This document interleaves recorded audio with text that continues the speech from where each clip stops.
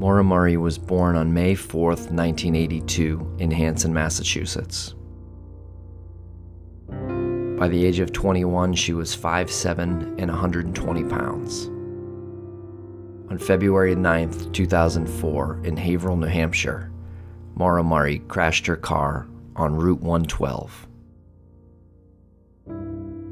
There has never been a confirmed sighting of Maura since that night. If you have any information on the whereabouts of Maura Murray, please contact the New Hampshire State Police. This is the Missing Maura Murray podcast.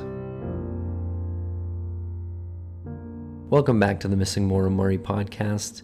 Today we are going to read two letters that Fred Murray, Maura's dad, wrote to one incoming governor of New Hampshire and one outgoing governor of New Hampshire. And we wanted to read these letters because we find them interesting. It is important to note, I think, that in time of crisis, you don't know how you would react, so it's really hard to judge someone on his words during a time of crisis.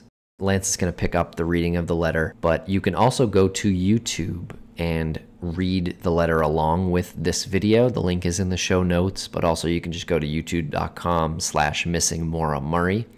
Also, if you have anything to say to us or add to this case, we would love to interact with you. Please email us at missingmauramurray@gmail.com, and please follow our Twitter account at MauraMurrayDoc, DOC. Thank you very much.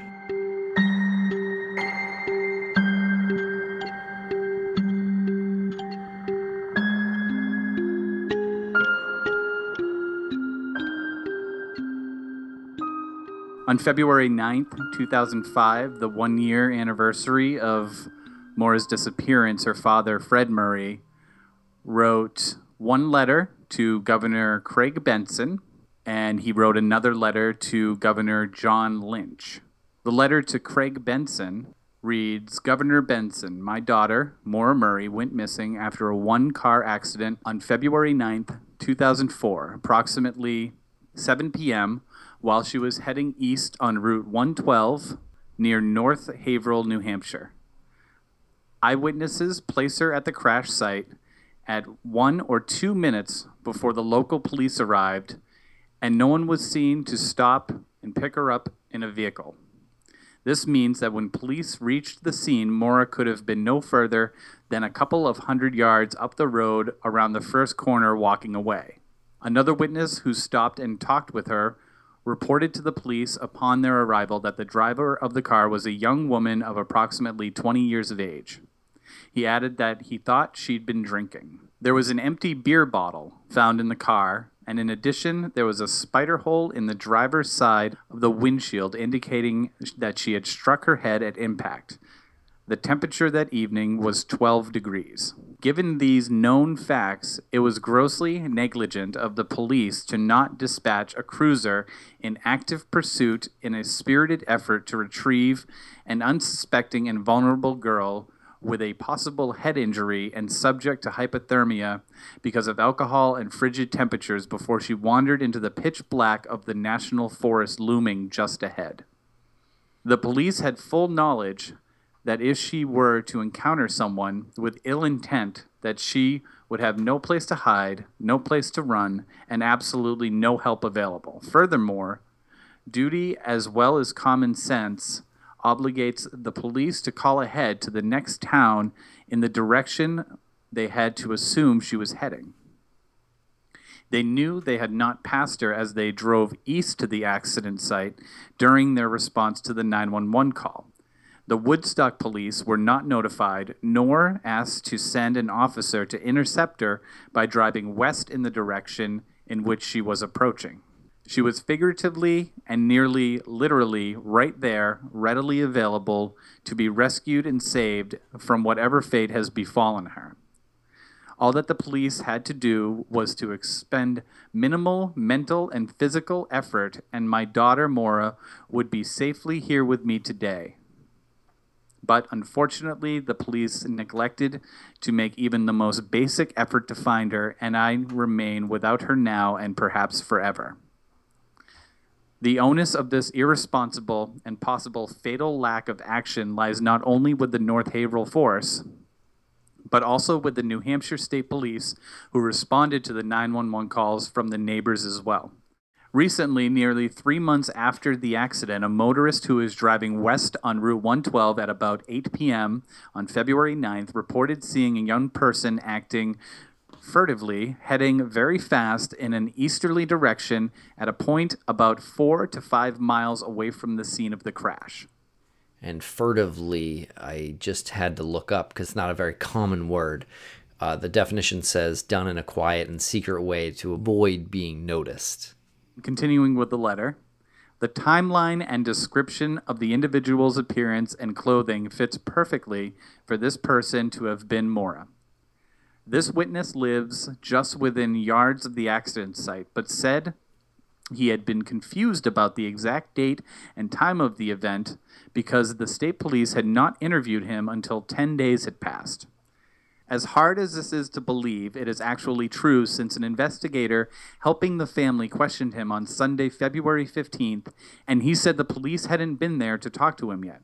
At this point, I appealed directly to the state police to pay attention to rudimentary procedure and turned our notes over to them. This apparently prompted a blatant response, which led to the questioning of this witness on Thursday, February 19th. That this nearly immediately located neighbor, who could have been a prime source of critical information, should have been questioned in a timely fashion on the very evening of the accident, or at the latest on the following day, is a fully reasonable expectation of adequate investigative policy. If this had occurred, this person would have had immediate recollection of the sighting of my daughter, and a quote-unquote hot lead would have ensued.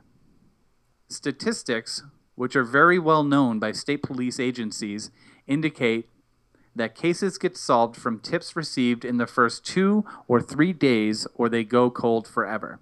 To wait 10 days to speak to such an obvious source of potential crucial information based on its proximity to the event will be hard to explain even for those adept at this skill. It's no wonder that the state police are reluctant to release to me their accident report, to which I am probably legally entitled. I get nearly physically sick when I wake up each morning, and the thought of how really little effort it would have taken to rescue my daughter automatically flashes through my mind. It has been over 3 months since her disappearance, and the only leads developed have been handed to the state police by others. Yet still, these guys maintain that they don't need any help. The FBI offered its assistance during the opening week of this case, but have only been utilized in a very minor way, such as interviewing family members and high school friends in Maura's hometown of Hanson, Massachusetts, and also a couple of college acquaintances. These state police officers are great people personally, and I like them and respect them. They are the type of men and women that you and I would be very pleased to have living in our own neighborhoods. But the inescapable reality remains that they clearly need help finding Maura. The finest resource in the world is available, and you, sir, should direct Lieutenant John Scarinza and Troop F to accept its offer. There are corollary cases in Vermont also, and this entire situation begs for central coordination and investigation by an agency which is not bound by the confines of the configuration of Grafton County and the Connecticut River. The young women in the northern region of your state are not safe, and it is clearly imperative that you act decisively before you lose another. Deep within themselves, your citizens are nervously apprehensive and anxiously waiting your response to this threat. He signs it respectfully, Fred Murray. Dates it February 9th, 2005, Mr. Frederick Murray.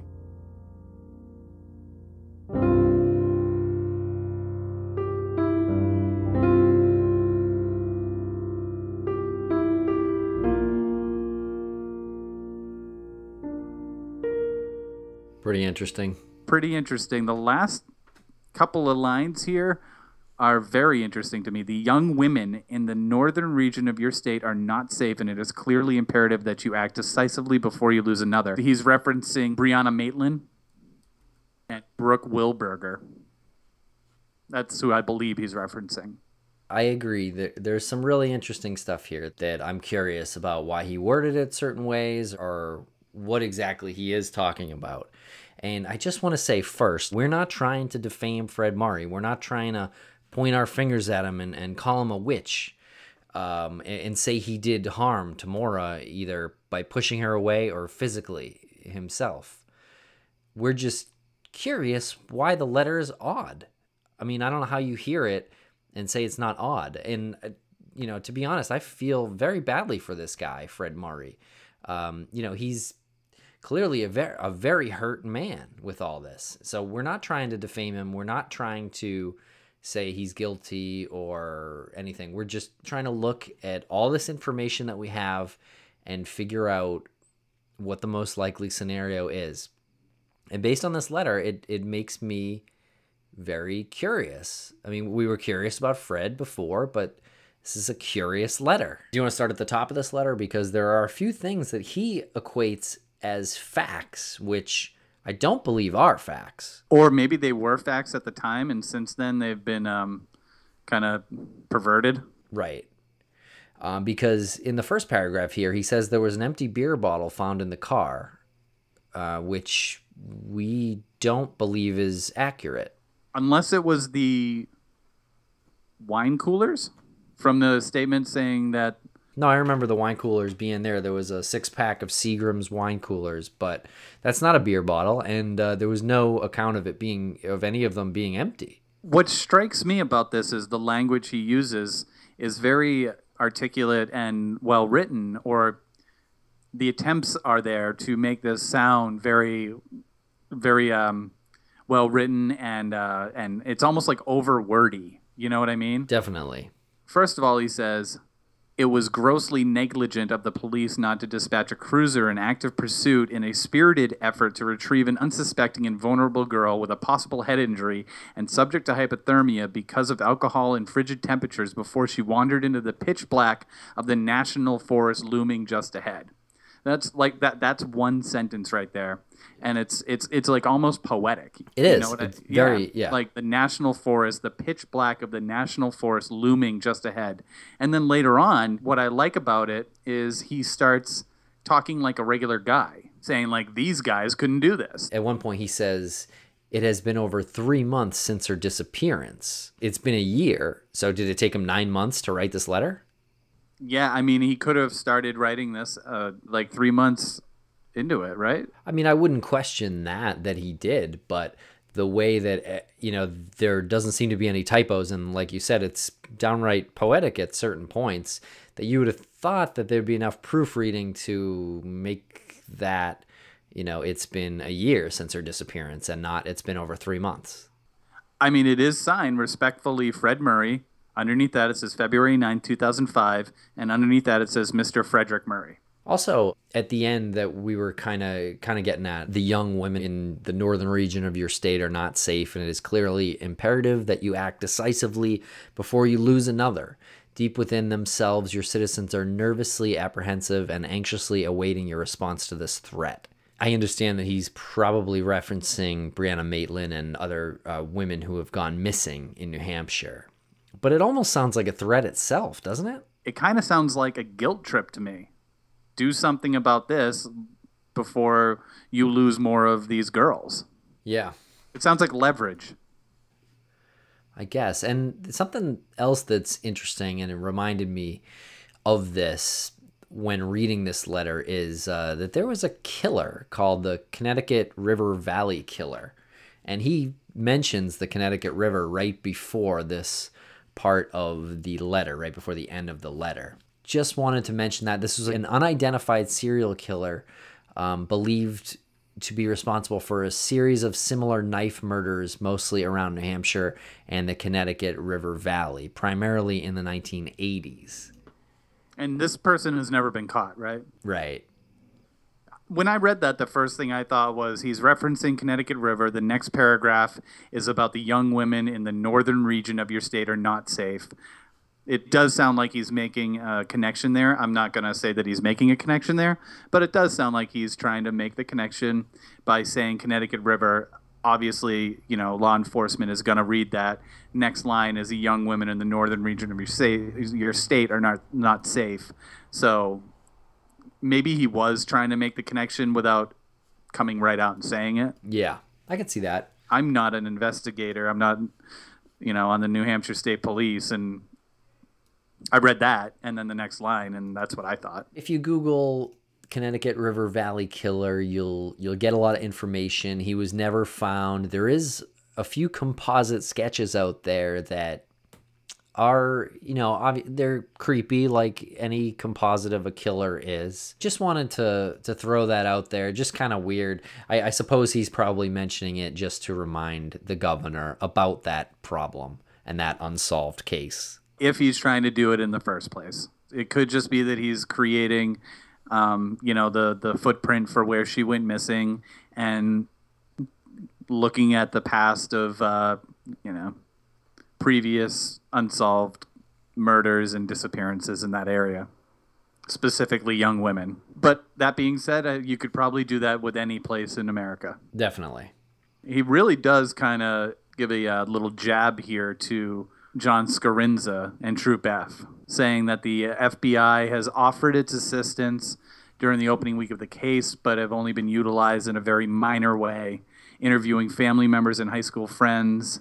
Then goes on to say that it's the finest resource in the world is available, and you, sir, which I believe is directed at the governor, should direct Lieutenant John Scarinza and Troop F to accept its offer. Yeah. Kind of, a jab saying you guys can't do this on your own. You guys weren't capable of doing it within the first 2 or 3 days of this, and you need to bring in people who have more experience doing that. That's how I read that. Well, he's right. Yeah, totally right. As far as we know, he's, as far as what we've read, he's absolutely accurate with that. However, we don't know what John Scarinza and Troop F did internally. You know what I mean? There could be something that they were working on very intensely and maybe are still working on very intensely. It could have got passed down. But, according to this letter, yeah, it looks like they dropped the ball and had too much pride or perhaps laziness to accept the offer of help from the FBI. I had previously heard the FBI had not been involved. So, yeah, it is curious that that the New Hampshire State Police would have had help available from the FBI to them and for them to have not used it. Maybe I've just watched too many TV shows and movies, but how does the state police tell the FBI what to do? I thought it was the other way around. I thought when the FBI came in, they take over the investigation. To my knowledge, that's how it works too, that they have jurisdiction if they so choose. So maybe they backed off and, maybe it wasn't worth their man hours. But the most curious thing I think about this letter in totality to me is that if we believe Fred helped Maura get away, why would he be urging law enforcement and the governor, for God's sakes, to look further into this? It is a popular theory that Fred gave that $4,000 to Maura to help her start a new life. That is one of the popular theories out there. And if that's true, why would he want her found? Maybe at this point he realizes that where she's at is a place that is safe enough where he knows he can write this letter, look like he is still intensely searching for her. This letter is basically focused on the area she went missing. And it's not focused on where she could possibly be. And this letter was posted on MauraMurrayMissing.com, which is a website run by the Murray family. So it's not like this was just a private letter that he sent. He or Helena Dwyer Murray, who supposedly runs that site, thought it would be good to post publicly. Not sure why it needs to be public. And it's not posted in a way where it's like an official document that was photocopied and scanned. It kind of looks like it was copied and pasted from an email or something. That is what happened. And you can tell because some lines only take a word or two. And that's what happens occasionally. Yeah, it's completely copied and pasted. Yeah. Yeah. Oh, and the other thing is, he accuses the police force of not of taking possibly a fatal lack of action the night of the disappearance. But we read on one of our previous episodes that it didn't seem like that at all to us. It seemed like the police did a pretty good job. The first officer on the scene was there for 2 hours, talking to neighbors, potentially going house to house. Right, that's what Clint said. Like, what else would he be doing there? I honestly can't imagine what the police would be doing during that time. Do you really think that they were just thinking, well, she'll show up somewhere. Let's pack it in. The sighting that he references at about 8 p.m. on February 9th was in an easterly direction, 4 or 5 miles away from the crash scene. So Maura, being a runner, could have run 4 or 5 miles at 8 p.m. Definitely, yeah. Yeah. That's hauling, though, right? I mean, let's say she leaves at, she takes off at 7:30, so she has a half hour to run 4 or 5 miles. It's about 10 miles an hour, which is definitely fast. It's definitely fast, but I guess she could do it. She could do it, but Clint told us that she hadn't run competitively for over a year at this point. So maybe she's in not quite as good a shape. I'm not sure. Yeah, I mean, I don't know how much she worked out in the meantime, but 4 or 5 miles, that would basically be her strapping everything in, putting the backpack on if she had a backpack. I'm not going to speculate about that, and then running, like not jogging. This, she's hitting, 8-minute miles. That's a pretty fast clip in that temperature. It is, and we also know the Kahlua bottle from the car was missing, so I know we had speculated on a previous episode that she probably took it with her if she left on her own volition. So then she's carrying that with her? Maybe she tossed it? Maybe. It'd be pretty weird to see a woman, sprinting down the street at 8 p.m. on a cold February night of 12 degrees with a bottle of Kahlua in her hands. If she has a backpack, that's one thing, but that's still a little heavy to carry, So if she gets into the accident and she is spotted 4 or 5 miles away, about a half an hour later, she's running at a pretty quick pace. At some point, she's going to toss that bottle of Kahlua. She's going to toss that bottle of alcohol. Or she runs with the alcohol. One or the other. And there's only a few minutes there where she can make a decision because she's going to, strap everything in and run away. Like, literally, she's running away. If she was the person that was seen 4 or 5 miles away. It just doesn't, in my head, if I'm in that situation, I'm probably, the car's there, the wine is in the car, spilled everywhere. I'm probably going to just leave the alcohol if I decide I'm going to run. I would never think to weight myself down if I think I'm gonna run now. Like, I'm getting out of here. Yeah, the alcohol that's left in the car doesn't really coincide with the theory that another popular theory some people have is that she was driving in tandem and she hopped in a friend's car. Well, why wouldn't she have brought the alcohol then?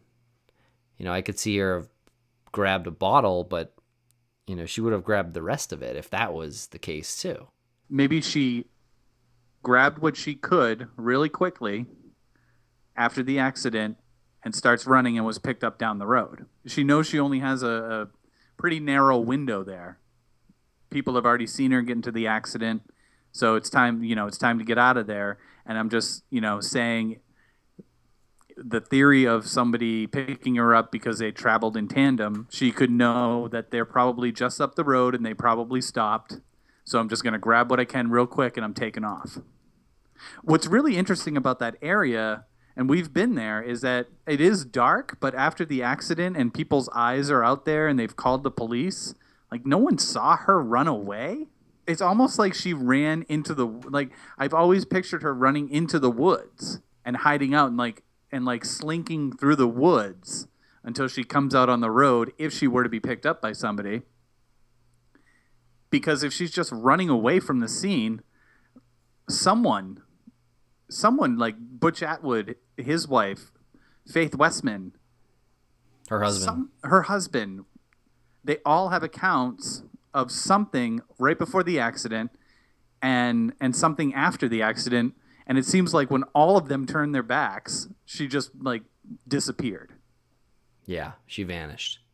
And we get into odds again. Like, what are the odds of that? That's incredible. Yeah, on a future episode, I would actually like to talk about potentially some paranormal theories, which I know have been floated out there a little bit on our message boards, on the YouTube page, or in our email. So that is maybe something that we're going to tackle. And I know maybe some of you are rolling your eyes at it, but maybe that episode just isn't for you. As far as believers of extraterrestrials, that is sort of a hotbed area. Oh, and you're talking with the couple there. Yeah, Betty and Barney Hill. Right. Yeah, one of the more famous abduction cases of all time. Right. What was that, the 50s? That was in September of 1961. I get nearly physically sick when I wake up each morning, and the thought of how really little effort it would have taken to rescue my daughter automatically flashes through my mind. This letter sounds like a guy who believes that Maura was picked up by some dirtbag. At this point, a year later, yeah, it certainly does. Over 3 months since her disappearance, and the only leads developed have been handled by... Oh. So maybe what he's saying with the 3 months is that he's kind of going to a past tense sense of writing here. So at this point, it's been over 3 months since her disappearance, and the only leads developed have been handed to the state police by others. And then the next sentence is, yet still these guys maintain that they don't need any help. Well, that's a pretty damning line. So what he's saying here is the only leads after 3 months of the disappearance have been handed to the state police by others. And the state police still maintain that they don't need any help, which is interesting that he feels that others have produced more leads than the state police, but he still will not communicate or take part in any sort of investigation that is being done by people like James Renner, people like Clint. He will not talk to these people. That's a great point. So the FBI has been shut out. They've offered assistance. They've been shut out. The state police can't get their shit together in order to find his girl. And there's a whole community of people who would like to find his daughter for him. And he has absolutely shut them out. And I can't figure that out. If we knew the truth, it probably wouldn't be suspicious. It would probably make a lot of sense. You know, it would probably click together in a way where you just look at it and you say, that makes absolute sense. We've completely analyzed details that we didn't need to analyze because, as some of the listeners have told us, you know, you look at any one of our lives, and if we went missing tomorrow, you'd look at something that I did today and say, that was really suspicious of him. That was really odd, and that might lead to that. That's probably something that led to him disappearing. But the fact is, I'm probably not going to go missing tomorrow, so it doesn't look suspicious or odd. So, yeah, if something came out and the answer was there, and they said this is exactly what happened, and the proof was behind it, we'd probably look at it and say, wow, you know, we probably overanalyzed some of this stuff. Well, I'm sure we're overanalyzing a lot of this stuff.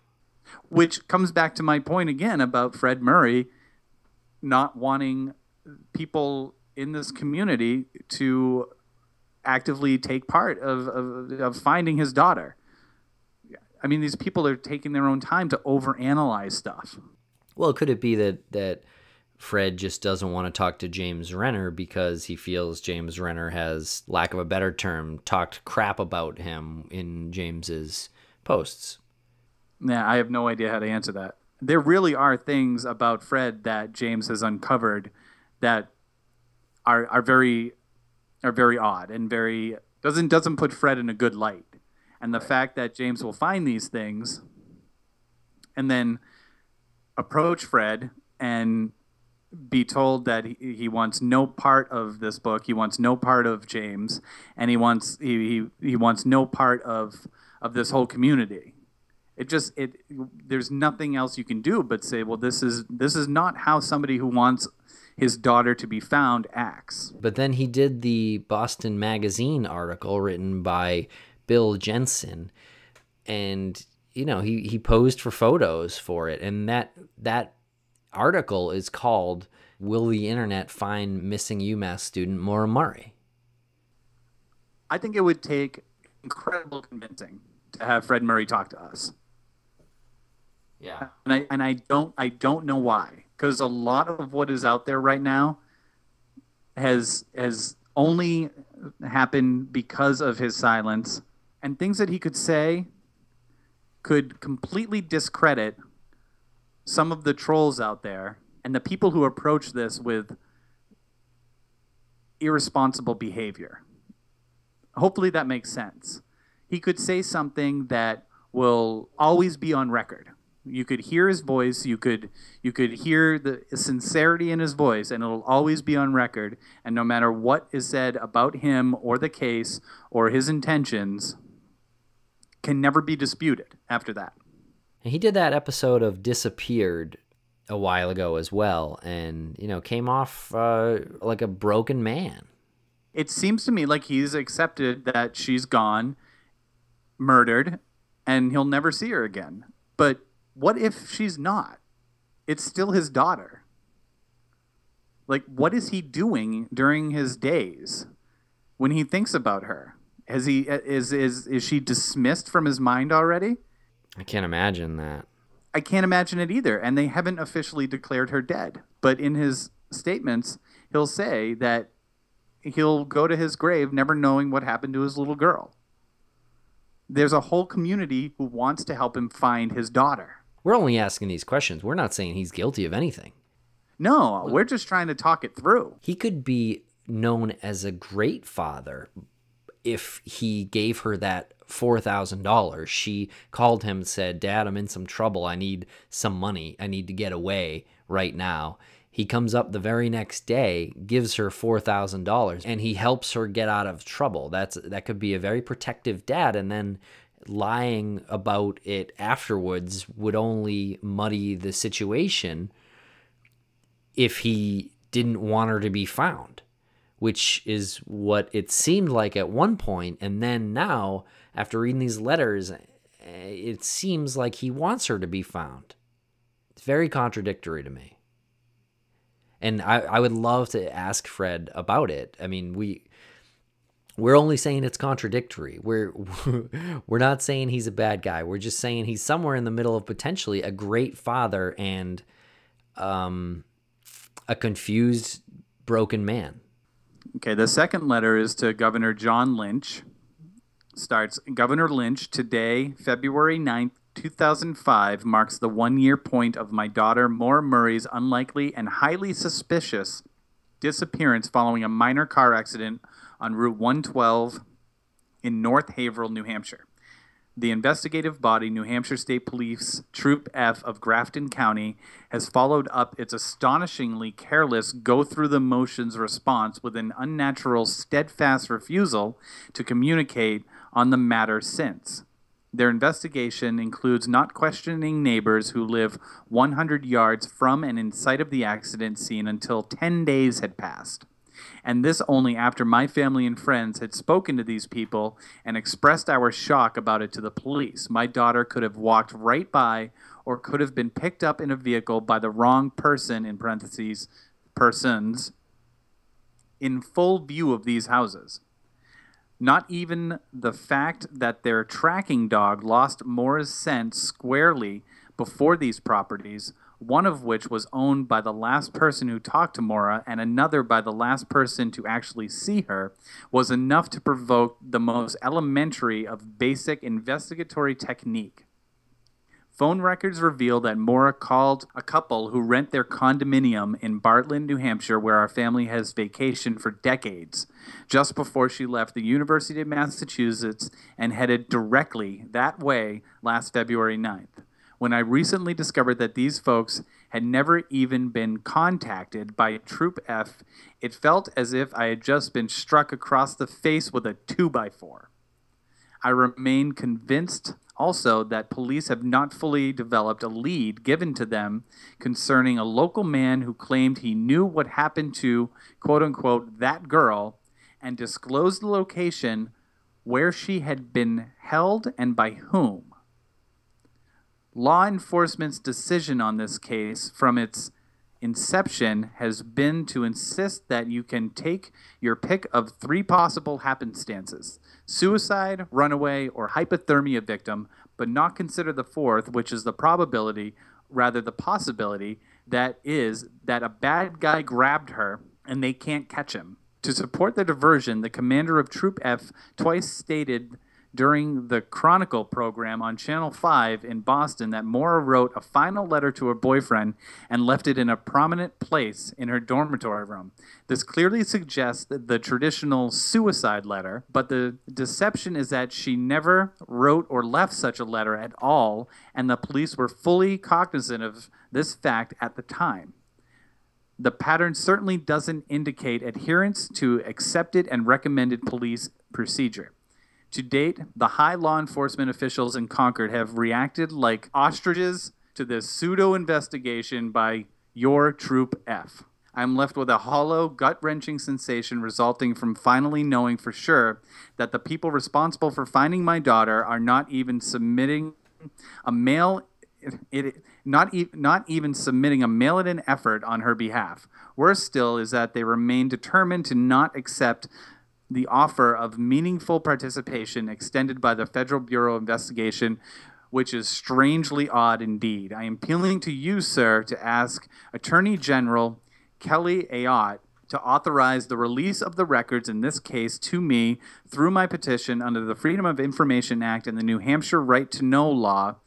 I am basing this plea on the present classification of my daughter's case as a missing person situation and not as a criminal investigation. What could be the nature of this which must be so zealously veiled from the view and the motivation prompting such secrecy?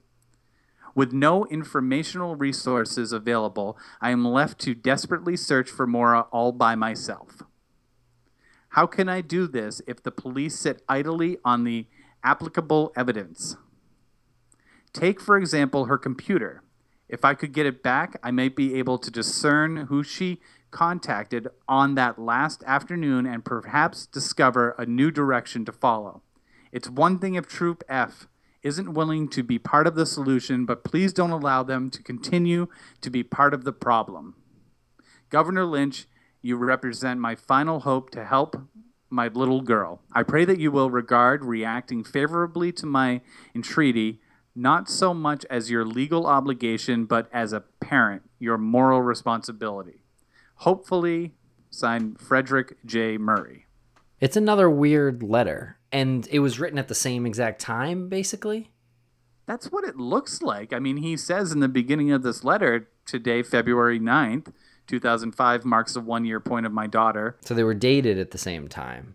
He does sound much more angry in the second one. Yeah, there's a lot of angry flow in this, right? Yeah, definitely more angry. This is definitely calling out the ineptness of, or it's calling out what he believes to be the ineptness of Troop F. Its whole letter is about this. It's sad. This letter makes me sad. The first one made me curious, and this one makes me sad. He feels like a very helpless man here. Except, again, the point that you made a few minutes ago is that he's not alone in this search, even though he says he is. He says it several times that he's alone in this case. He's alone in finding his daughter. It's left all to him. Yeah, and yes, it was 2005, so there was no podcast, there was no blog of James Renner's at that point. So this could just be a helpless man. I mean, if my hands were tied on something like this, a family member of mine gone missing, I would be absolutely furious and probably doing the same thing he is. Here's an interesting line. Worse still is that they remain determined not to accept the offer of meaningful participation extended by the Federal Bureau of Investigation, which is strangely odd indeed. I just never thought that you could say no to the FBI. If the FBI has assigned people to this case, I just didn't think that you could refuse it. I would love to know about that a little bit more. Yeah, me too. It's interesting timing that we're reading this when James Conrad has all the posts. When I remain convinced also that the police have not fully developed a lead given to them concerning a local man who claimed he knew what happened to that girl. Pretty sure that's what he's talking about. James Conrad is a former police officer with the New Hampshire State Police. And this is someone that James Renner wrote a recent blog post about, so you can check that out, MauraMurray.blogspot.com. And it's pretty interesting. The headline is, former New Hampshire State Trooper with troubled past says Maura was murdered and buried under suspect's house. It's extremely interesting. And you can see his actual Facebook comments on the Maura Murray Facebook group run by a member of Maura's family. All of what he's saying right there kind of flies in the face of everything that has been theorized. I don't know, but I would love to talk to this guy. Troubled past aside, and it is an interesting past that you can Google that and take a look at it, or just check out James's blog. But if you look into it, it would sort of give him some motive to defame the New Hampshire State Police. Regardless, if he believes he knows something, we would love to talk to him. If you are James A. Conrad or know James A. Conrad, please message us at MissingMauraMurray@gmail.com. We would love to speak with you about this. You put your comments out there. Your picture is on your profile. If you want your voice heard, this is a platform to do it. If someone has hijacked this person's identity and is making these ridiculous claims, then you really need to stop, because this is what is making this whole case just be convoluted and confusing, and there's no progress that's being made by claiming things like this. But if this is legit, love to talk to you. You've already put your words out there, you put your face out there, and you put your name out there. No reason to not put your voice out there. And speaking of people who are writing comments for their own enjoyment, we have been getting trolled on YouTube a little bit by someone with the name Truth Seeker. On Wednesday, the 26th, we woke up to some messages that this person had written on the YouTube video that we posted, where the James Renner interview video. This person accused us of taking down some of his comments, and to which we responded, the producers of this podcast have never taken a single comment down, and anyone who says otherwise is lying. So I just find it funny that someone named Truth Seeker is lying. It would make absolutely no sense for us to take comments down. It would be completely counterproductive to what we're trying to do. We read everything that comes through, and we consider everything that comes through. If you're not threatening in a way where we don't feel safe, your comments are gonna stay up there. What I've said before is one of the major aspects of what we're trying to do is to filter out all of those trolls. So when you make a comment like that, you are really just giving yourself enough rope to hang yourself with. You are showing what you're capable of doing, which is confusing the whole situation. If you want to keep doing that, that's fine, but people need to know that you need to ignore this. If you have real information, say it. Don't just keep insulting the people who really want to find the truth here. Yes, and especially to call yourself Truth Seeker when we've had two actual Truth Seekers on in a row, James Renner and Clint Harding, who have done some actual investigation on this. If you are some Truth Seeker, like you say, and have done some investigation of your own on this and know something that we should know, then contact us and stop trolling us. Right. And if you know what happened to Maura, then I will give my absolute guarantee, if you provide proof that you know what happened to her, this will stop. This will all stop. Well, Truth Seeker knows the truth. He told us. It's done. Go to the cops. Go to the state police. Go to the FBI. All you're doing right now is sitting in front of your computer and getting off on how disrespectful you can be. And if I'm not mistaken, this is a person that we have already chatted with and invited to be a part of the documentary, invited to be interviewed, because we thought this person may have had some knowledge and would be an interesting person to interview for the documentary. But and that still stands. We would do an interview if you actually have something to say. My biggest fear is that we just think that this person's a troll and we start, writing them off. This is why we are not going to delete any comments. What if something in there is the truth? Is actually the truth, and we delete it. It makes no sense for us to delete comments if you're not being malicious and threatening. It makes no sense for us to delete the comments, but people who read them have to take it with a grain of salt because this person is being intentionally malicious. And a lot of the anger he was writing about was directed towards James Renner, and saying that he is defaming the family and saying that he wouldn't know what a sociopath is. And that led to some pretty interesting debate on the comments section of our YouTube video with the interview with James Renner, but also James Renner's blog at MauraMurray.blogspot.com. In his post about episode 6, the episode he was on, about 100 comments. And a lot of it had to do with his comment about calling Maura a sociopath, which we don't know. Lance and I don't know if she was, but simply being a sociopath means having no empathy.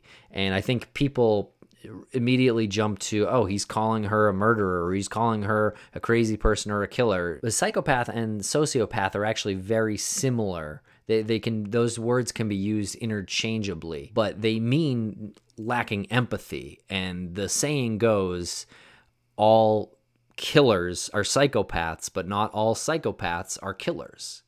And in fact, you'll find, I think the percentage is 2% of the American public are considered psychopaths. But the only thing that means is they lack empathy.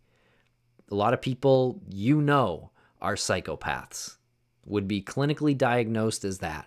People you might be sharing your house with right now. Chances are, if you know 100 people, you're close to 100 people, friends, family members, chances are at least a couple of them lack an empathetic quality that would get them a sociopathic or psychopathic diagnosis. And that's all James was trying to say. And a lot of people said, well, he's not a psychiatrist or a psychologist, and he shouldn't be saying that kind of thing. Well, that's his opinion, and he said it. He said, I believe Maura Murray was a sociopath. So exactly. I mean, I don't know why everyone was so up in arms about it. But I will say, for the purposes of this podcast, I think, and it was suggested to us on comments and through email, that we get a psychologist or a criminologist, a professional on to profile Maura, and potentially Fred too. To profile Fred as well, yeah. I think that would be fascinating, and we would absolutely love to talk to someone like that. So if you are listening and are a professional in this business and know this story, we would absolutely love to talk to you. Please contact us at MissingMauraMurray@gmail.com. And if you know someone who you think would be interested in appearing on this show and profiling Maura Murray and or her father, please contact us with their information after you ask them. And this is what we're left with, because we don't have the direct players in this case who want to talk about this. As much as they're upset with the way law enforcement has handled this case, they don't want to talk with the people who are actually trying to do this. Like we're calling on people to give us their psychological breakdown of Maura Murray. We're actually trying to do something kind of on our own to forward any sort of progress in this case. And that's what we're left with, because we don't have the people who are direct players. They don't talk about this anymore. And we're only maybe 7 to 10 years away from this becoming folklore. You know how quick things become folklore? Like, things became folklore so quick back in, probably stopped around 2004 or 2005. But, I mean, I remember things that happened in my town when I was growing up that were mysterious, and, 10 years later, it feels like folklore. this has got a little bit more lasting power, and we're trying to give it a more legs and get the dialogue going in a mature, respectful way, using the tools that we have at our disposal in the time that we live in, the podcasting, the internet, the blogging. So if we didn't have these things, this case would just fall into folklore and everything would be forgotten about. And all of the misinformation would be made into something bigger or something else. And, before you know it, 15 years go by and people are talking about, don't drive on the New Hampshire roads at night. Don't do that. Remember that girl who went missing? It becomes folklore.